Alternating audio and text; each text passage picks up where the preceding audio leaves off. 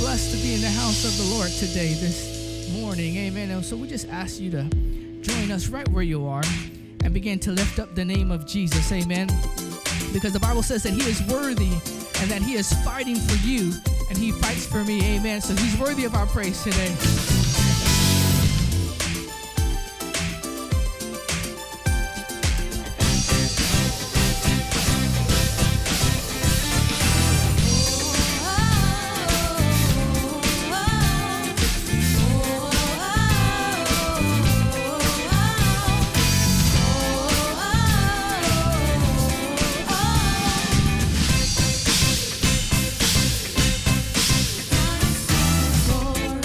God is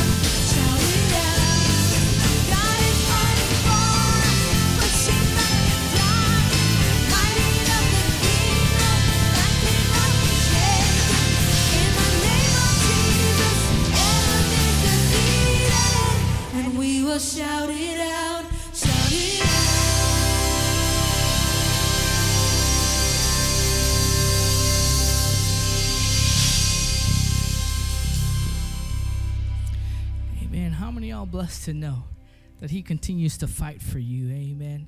And so that's why we're not ashamed to shout the name of Jesus, because we know that it's in that name that we have victory. It's in that name that we have a relationship with our Heavenly Father, and that relationship calls us and draws us unto him.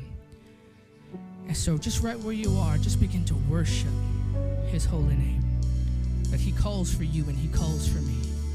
And would we respond to the name and to the person of Jesus Christ? Amen. Father, we worship you.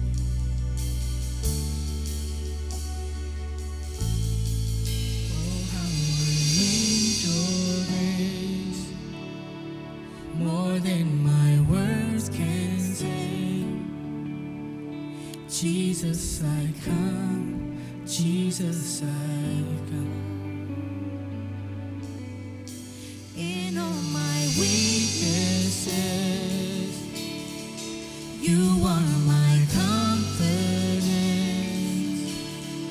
Jesus, I come.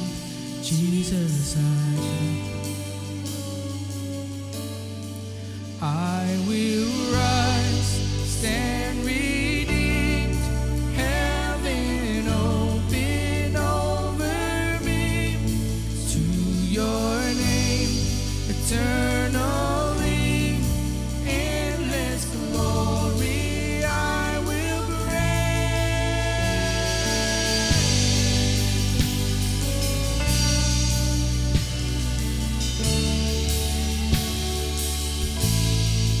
Oh, what amazing love. We need your cleansing flood. Jesus, I come.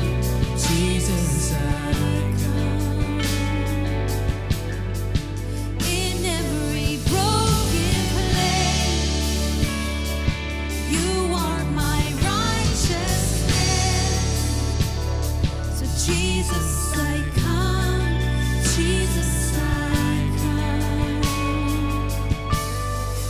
I will rise, stand redeemed, heaven open over me, to your name eternally, endless glory I will bring.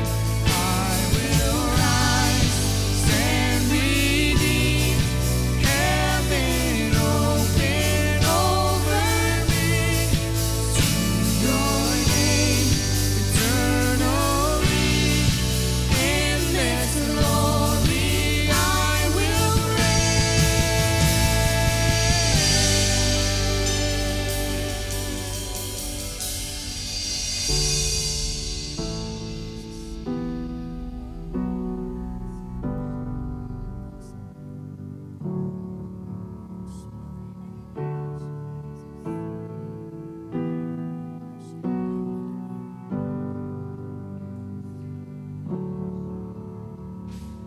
Thank you, Jesus. Just as I am, I come. Hallelujah.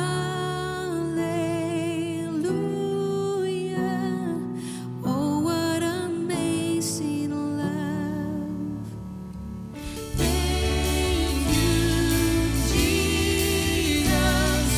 Just as I am, I come.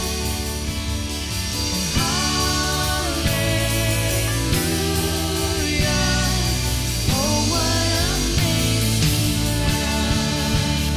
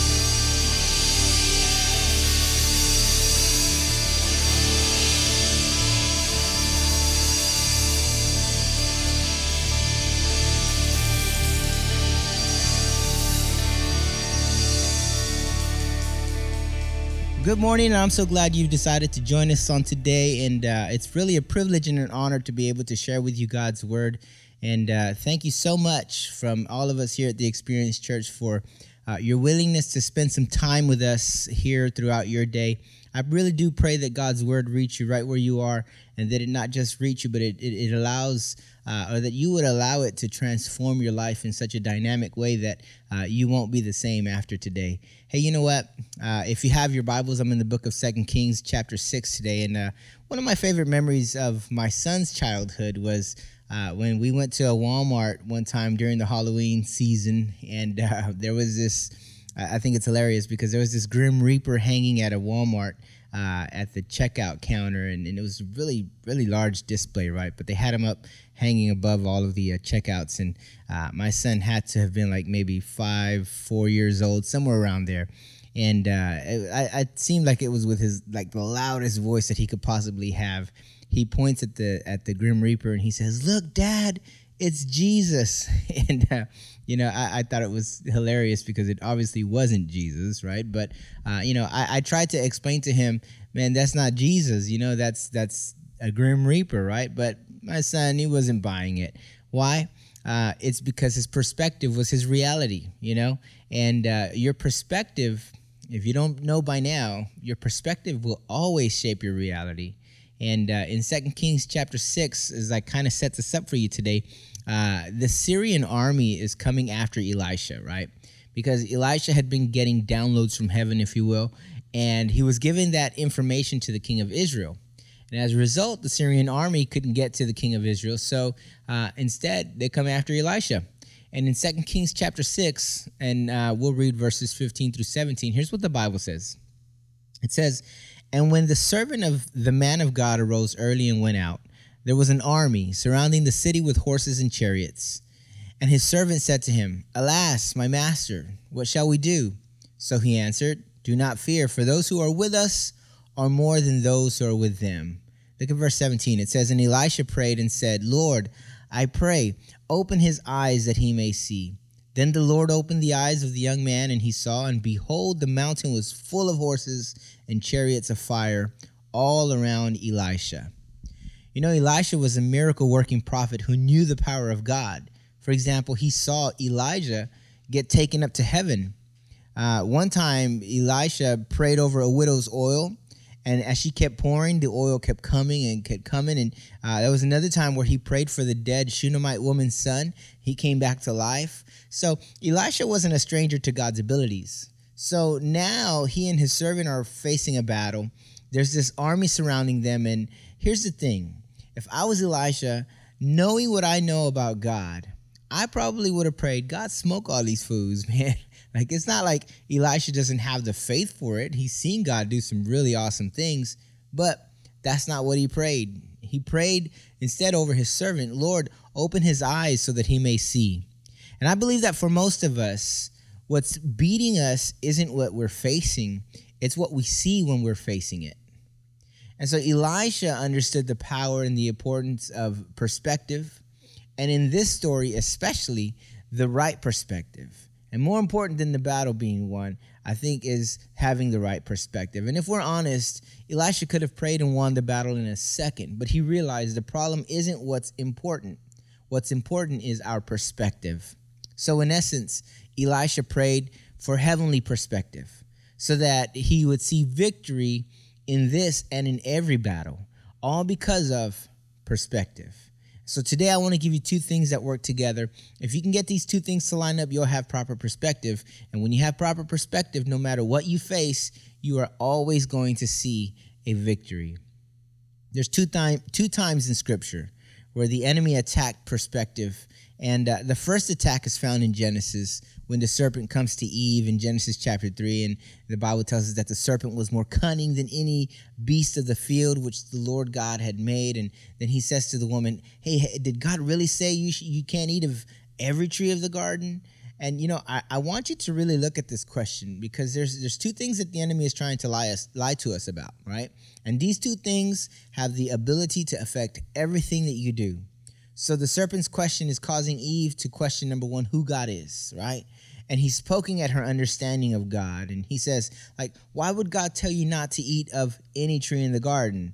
Like, who does God think he is? I thought he loves you. Like, why won't he fully provide for you? So, this is a layered question, because the first thing that he brings into question is, like I said, her understanding of who God is. And the second thing that he brings into question is her understanding of who she is.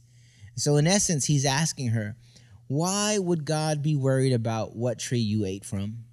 Maybe he's not really for you. Maybe you're not as good as you thought you were. Maybe you're not the creation that you thought you were. And in Genesis, the story tells us in chapter 3, right, that when the woman saw that the tree was good for food, and the scripture tells us that it was pleasant to her eyes, right? It was pleasant to the eyes, and a tree that was desirable to make one wise. And then the Bible tells us that she took of its fruit, she ate it, and then she gave some to her husband who was with her, and he ate. And I want you to see, like, there's this connection between what the enemy said and what Eve saw, because this reveals to us the way in which the enemy causes us to view everything.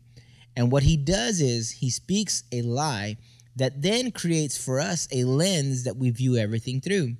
And this wasn't the first time she had seen the tree. And so we got to understand that whatever you believe, you receive. All right? And I think I should probably say that again so you can take notes, right? Whatever you believe, you receive. And so now the enemy lied to her, right? And she received the lie, and the lie became the lens that she would look through. And this lie was twofold. It was about who God was and who she was. And if you fast forward all the way to the book of Matthew, the Bible tells us that Satan goes up to Jesus when he's in the desert, and the devil tells Jesus, hey, if you're really the Son of God, make these stones into bread. And here it is again. The same two things are brought into question. So if the stones don't get turned into bread, either God isn't able to do it, or maybe you're not God's son. So the strategy that the enemy uses to cause us to walk in defeat is that he gives us a lie regarding those two things, right? Who we are and who God is. And the way in which the enemy succeeds is his lie becomes our lens. If you want to give yourself over to the enemy in battle, if you want to give your life over to the enemy, then go ahead and allow for his lie to become the lens that you look through. My question really is this morning, what lens are you looking through? What lies did the enemy tell you about who you are that you believed? If you're not careful, that'll become the lie that you receive, and it'll become the lens in which you perceive, and it'll change the way in which you view things regarding yourself and God. And so some of the things that the enemy tells us about who God is, for example, like God is distant. Like, have you ever prayed for something and it didn't happen? And it makes you feel like, man, like, God, are you really here with me? Because it makes you feel like God is distant, right? And we know he's not, because the Bible tells us that he's everywhere. But that's how the enemy makes you feel whenever you're in a valley, so to speak. And I know the Bible says that he'll never leave me nor forsake me. But sometimes I feel like there's a disconnect between the verses that I know and the feelings that I feel and the things that I see. And so it's easy to go to church and shout, God is good, and all the time God is good, and I'm blessed and highly favored, and I'm the head and not the tail. But the enemy loves to slide up in your DMs on Monday morning and ask, if you're so blessed, then why are you so broke? And Satan also loves to tell us that God is inconsistent. And so he'll ask us questions like, why did that person get healed and you didn't?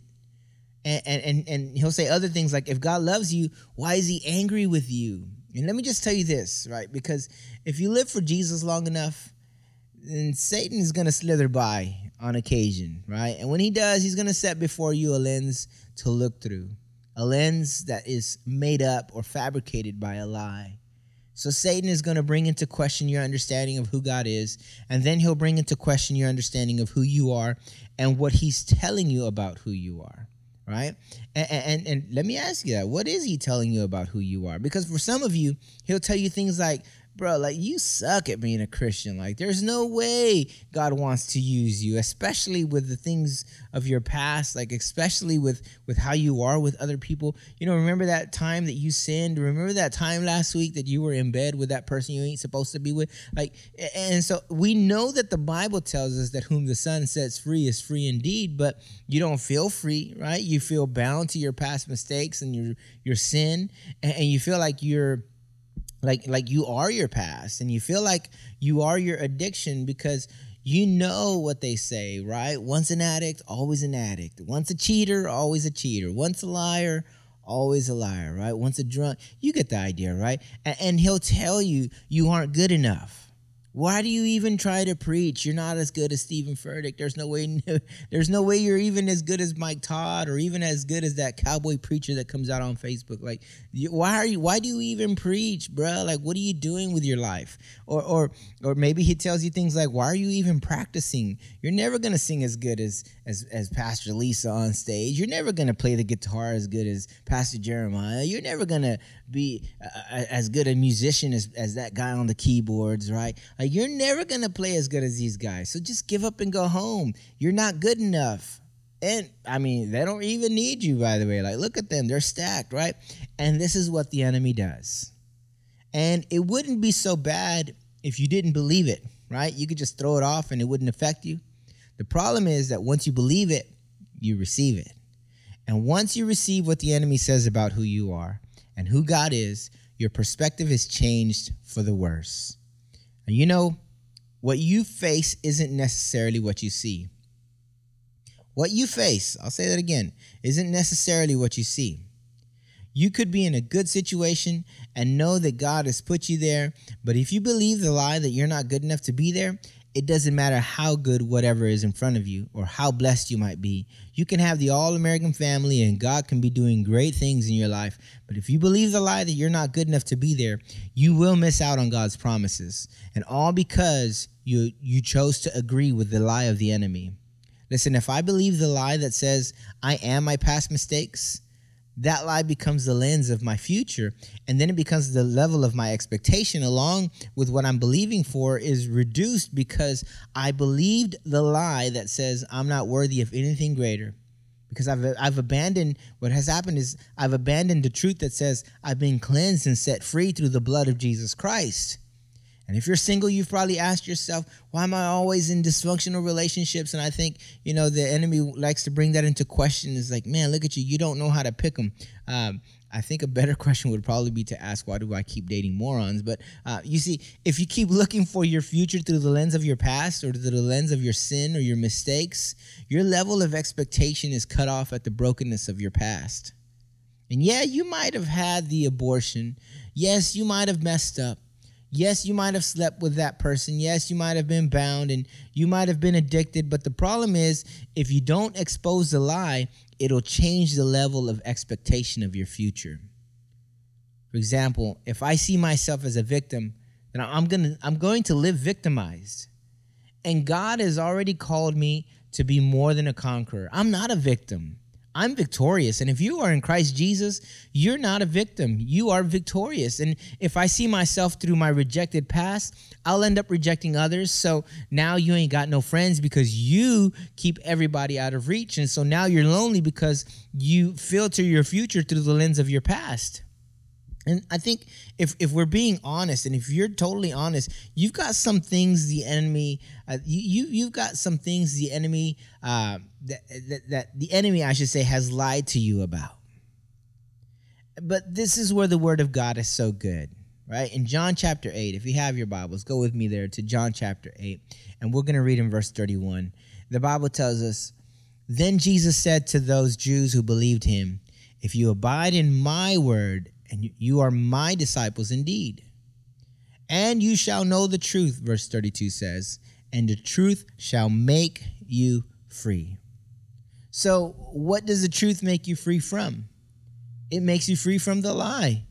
So as I believe God's word, because we walk by faith and not by sight, the truth will make you free from the lie of the enemy. And the Bible teaches us that prayer is a two-way conversation, right? And God loves to speak over your life. He loves to speak to you. He loves to engage with us. He loves to be with us. The problem is that we often love to listen to the praises of man. In other words, we're tuned into the wrong station, and when you change the station, you'll change the programming, right? And so I have to daily make a choice to tune into the truth of God's word. And so here's what I hear. God is good to me. And that may not carry the same weight to you as it does to me, but let me tell you something. I remember when my dad passed away in 2007. He was only 57. He was a pastor. He was doing great things for the community. And it seemed like he was hitting his stride with a second wind. And I remember being filled with so many questions when he passed away because I just didn't get it. I didn't understand, why would God take away someone that was doing a good work? And I'll be honest, I was upset with God. I asked God, why did you take my dad? Why did you take away my teacher? Why did you take away my mentor, my pastor? And I remember clearly hearing God tell me, I'm your source, not your dad. And after the feeling of being supernaturally scolded subsided, I realized God is good to me. And God has always been good. And in that moment, the problem in front of me didn't change, but my perspective did. So God reminded me, his ways, they're not my ways.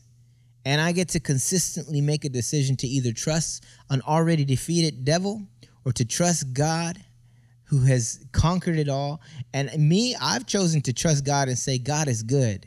And not only is he good, but he's good to me. No matter what I'm facing, when things look bad, I can still declare that God is good and that he is faithful. Sometimes those situations where you feel like God isn't faithful, when you get through them, you'll be able to see that he never left. You might have strayed, but God remains the same yesterday, today, and forever. And you may not know the details of how you got through, but by the grace of God, you're still here. You haven't lost your mind. You cannot be defeated. Why? Because God is faithful and because God is good. Would you say this with me today, right where you are? Would you say, God is good to me? See, when I'm in a bad situation and I feel like I don't know where it's going and it feels dark all around me, I remember, you know what? God is faithful. And all I got to do is trust, believe, and obey. And the saying goes, let go and let God, right? We've heard that throughout our entire Christian lives, right? Let go and let God. Let God have his way. You know what I want to tell you today? I want to encourage you, don't let go. Hold on and let God. That's what I want to encourage you to do. It's easy to let go, right? But holding on, right? Hold on and let him guide you through that sinking feeling. Let him guide you. Let him hold your hand through that storm. Hold on. He's going to supply you with the strength that you need, right? The Bible tells us to trust in the Lord with all your heart and lean on him, right? Don't lean on your own understanding. Lean on God. Let him be your comforter, your counselor, your guide. Why? Because he knows your next step. He's the one that ordered them. And this is what happens when you change the station, right? What we talked about earlier. When you change the station to the radio, what you have done is you've changed the programming. And when you change the programming, you've changed your perspective. And the truth is, people are going to talk about you, right? They're going to lie about you. They're going to make up imaginary scenarios in their heads about you. All before they ever even think about praying for you, people are going to talk about you. And that's okay, because God loves you enough to overlook anybody else's perception about you. And he loves you enough to even overlook your own perception about you. So what if I'm not where I want to be? Well, you know what? Thank God I'm not where I used to be. And I'm not there yet, but I'm growing, right? I'm learning. So the devil can go right back to where he came from because I've changed the station and I'm walking in the favor of God and I'm listening to the voice of God. And I've said it before, right? And I'll say it again. You ain't got to be perfect. If you want to follow God, you ain't got to be perfect. You just got to be present. For what? Be present so that God can fill you. Be present for God to empty you. Be present for God to refill you so that he can re-empty you. Amen? And if you receive what you believe, will you believe God's word for your life today? This message won't help you tomorrow, right? If you leave it here, if you leave it right there where you're sitting, this message ain't going to help you at all tomorrow. But if you'll pick it up and believe, It'll help you tomorrow and every day after that. This will become your lens of your life's journey. So with whatever circumstance you're facing, what do you see? Do you see defeat, victory? I don't see defeat. I see victory. I see Jesus Christ coming soon. I see people flooding the church. I see the lost being found. I see families being restored and people being healed. I see a revival like this earth has never known before. I see the people of God stepping up to the purpose God put up on the church. I see a church that's beginning to understand what we are called to do. I see preachers of the gospel. And the hope, I see preachers preaching the hope that is Jesus Christ. Is the world seemingly falling apart? Of course it is. And I would even go out, not too far on the limb because it's not really going out on a limb, but I would go out on a limb as much to say the world is falling apart. But my main focus is going to remain steadfast on my Savior, not my circumstance. So what do you see? Perspective is almost always, let me put it this way. Perspective is almost always going to be based on your personal experiences. It's going to be based on your values, your current state of mind, and many times on your assumptions. So in order to have proper perspective, you've got to have the proper source. And where do you find that source? You find it in the Bible. You find it in the Word of God. You find it in God himself. And God has promised to always supply your need according to his riches and glory. So now that you know or have been reminded of this source, you get to declare God's goodness. You get to set your mind on things above as he teaches us in his word. You get to do these things. You get to give him praise. You get to worship God. You get to live in the mindset of, hey, no matter how it's going, no matter what it looks like, I'm not going to walk by sight. I'm going to walk by faith. And this is having proper perspective. That's what you get to do. You get to establish and reside in proper perspective. And I want you to declare the words of this song. I want you to declare the words of this message. Declare that I will see a victory. You know, there's a song that Elevation Worship wrote a couple years back, and that song was called See a Victory, right? Because the battle has already been won. It belongs to the Lord. It's his. It's not yours to fight. It's not yours to struggle with. And so I want you to declare that for your life. And I pray that those words become a lens in your life so that you'll begin to look at things according to the lens of God's word. And if you came today watching a program, if you sat here with me throughout this time and all you saw was defeat in your life before, you can walk out of wherever you're sitting right now seeing a victory. Not because your circumstance has changed, but because your perspective has been made proper. Hey, would you let me pray for you this morning? Let's pray. Father, I thank you for your precious word. I thank you because you've given us an ability to not dwell on the things that we see, to not be moved by what we hear or by what we feel, but you've given us an ability to live this life by faith. And faith in you, God. Because proper perspective needs to have a faith that has proper foundation. And so our faith is on you, God. It's in you, God. And so, Lord, I pray for everyone who's watching, for everyone who's listening. I pray that if they are going through a circumstance that is beyond their control, I pray that they would learn to have the proper perspective enough to say, you know what, God, because it is outside of my control, because it's beyond me, I know that it's well within the realm of who you are, God. And so today, Lord, for all those who are hurting, for all those who are sick, for all those who are struggling, Lord God, we give ourselves over to you and in return receive the blessings that you have for us. Healing belongs to us. Salvation belongs to us. Your promise is yes and amen. And if there's anyone within the sound of my voice who is willing on their own heart, God, to follow you, Lord, I thank you that your word declares that in order to be saved, all we have to do is believe in our heart and confess with our mouth that Jesus Christ is Lord. And as they do that this morning, Lord God, I thank you for being Lord of their life and Savior of their soul. We love you, Jesus. We honor you, God. We thank you, Holy Spirit. It's in Jesus' mighty name we pray. Amen and amen. Hey, thank you guys for watching again. We are so glad that you took this time to be with us on today. And if you have any questions concerning what you heard today or what you saw on the screen today, I would encourage you to reach out to us and send us an email at church@thexperience.faith and give us a shout out, holler at us, as they say. If you want to leave us a personal private message or direct message here on this platform, do so. Don't hesitate to reach out.